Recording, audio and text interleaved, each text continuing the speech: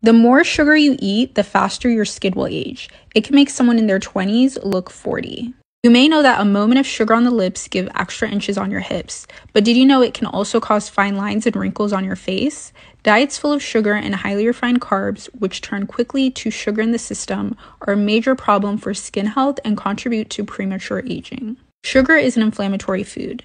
When you eat sugar, it is turned into glucose, your body's preferred choice of fuel. However, if you create more glucose than your body needs at any one time and that excess isn't burned or transported into cells to be stored, it remains in the bloodstream where it can attach itself to collagen, the protein that keeps skin firm and youthful looking.